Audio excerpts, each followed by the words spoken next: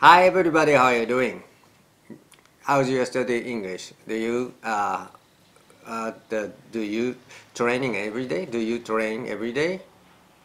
Or sometimes? So if you speak English well, I would recommend you to do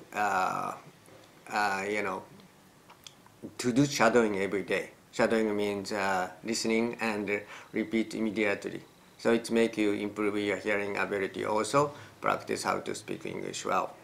Japanese people, I think it's many people just reading and understand English.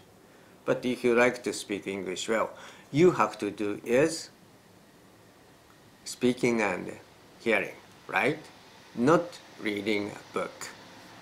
So, if you are interested in how to speak English well, I would recommend you to do shadowing.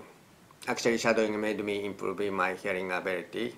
That's why I can speak English like this. And I enjoy the American TV show, especially American animations. So I'm still study English every day. So if you are interested in how to speak English well, what I did, I'm glad to show you. I'm glad to show you how to do it. So let's get started like this.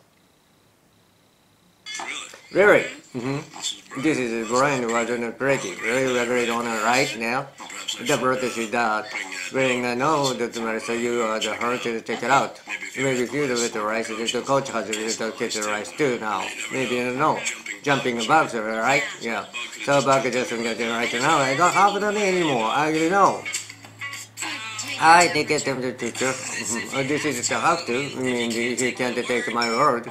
19.6, you will find Brandon. I tell you, I just seen a lot of fakers in my time. I'm not faking it. Yes, you are.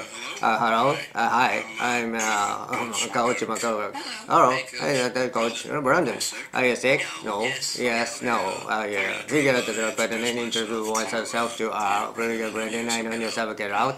I guess Coach McCullough, you are the news, right? Am I right? That's right. The outfit. I guess I didn't want to mean because the Sakajara game and the rocket of the broches can be sending a lot of business your way. Your way. I hope it doesn't back at it. You have a great report. 何がなくてI'm sick now.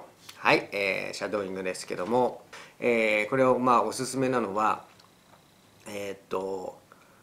はっきり、僕らが最初に英語の先生に教わるはっきりっていう発音じゃないんですよ。ね。ですけどネイティブスピーカーのどのぐらいかは分かんないですけど、ネイティブスピーカーの中でも、黒人の方とかそれから年取った方っていうのはこのコーチマ工学みたいな喋り方をしてます。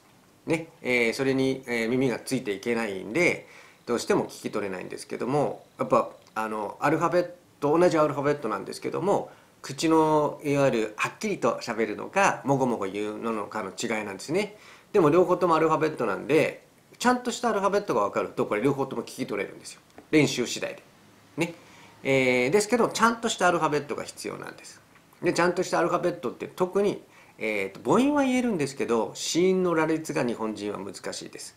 で特に子音の音が出せない、ね、ちゃんとした音になってない気がします。このネイティブ英語を練習してる方ちょっと話してみてくださいねって聞くとやっぱ聞き取りづらいのはやっぱ子音の音はっきり出てないのかなとは思いますね。で子音の音どうやって出すかはいつも言いますけどもはーって息を出す時に下ベロとか口の中でドームを作ったり唇でこれらを使って出る息を邪魔した時に出る音が英語の子音の音です。忘れないでくださいね。それをどうするかって言ったら肺にたくさん空気が入れられなきゃいけないんですけどこれ多分日本の方すごく難しいです。なんでかというと日本人って肺の呼吸法が浅く吸って浅く離すが圧倒的に多いんですけどもそれだと肺って大きく広がらないんですよ。